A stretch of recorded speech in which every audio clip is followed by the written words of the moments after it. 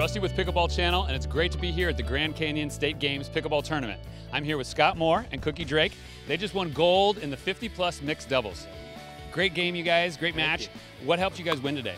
Well, everybody knows that Scott Moore is a fantastic player, and so what helped me was I just wanted to think about being the consistent player. When I had a shot, I wanted to put my drop in. I wanted to keep my dinks in.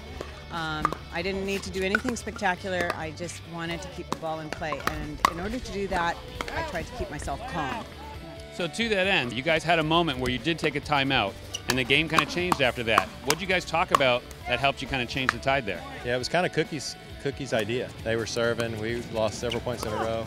I was getting frustrated. A lot of times when I'm frustrated, I'll take a timeout. This time I didn't. Cookie said, let's take one. And it's just, it kind of breaks the momentum streak sometimes of the other team, makes them think about icism, whatever it is. But it just allows us to get refocused. And I think that was, probably saved it. It was crucial. It was critical there. And then when we came back from the timeout, we got the side out.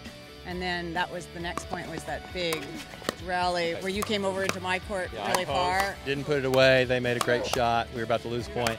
Cookie comes out of nowhere to save the day.